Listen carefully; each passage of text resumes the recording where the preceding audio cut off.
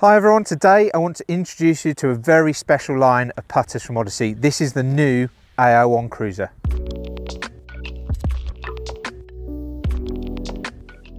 So in my hands, I've got possibly the hottest putter in the world right now. This is the Jailbird Cruiser putter. We've seen this have great success with the tour players for the last 12 months.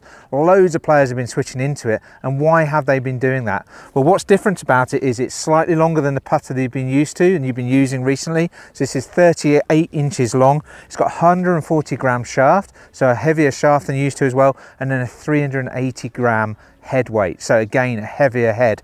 It's then got a 17-inch grip, so a longer grip than you've been used to. When you put this on the ground, you're going to see that it just swings very naturally, really easy to let that head go backwards and forwards in a pendulum stroke. So this is going to have a different feel to it. Please go and pick one up, give it a go, see what you think about it. It's going to feel different to your average putter. The head is going to control your stroke rather than your hands doing it for you.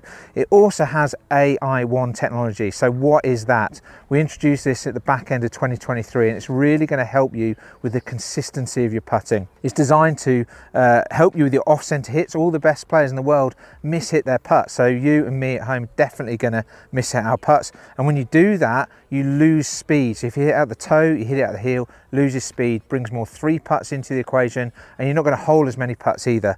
And really what the AI1 face is designed to do is to improve that speed consistency. Please go and watch some of the previous videos to have a little bit more detail on what that does.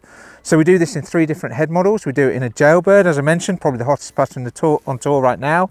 Then we've got a number 7 model, so a very traditional head shape for Odyssey, very successful, something you will have been familiar with. And then we also have a double wide model as well. So 3 different models in the line in terms of the cruiser heads. We also have introduced an arm lock model as well as a broomstick.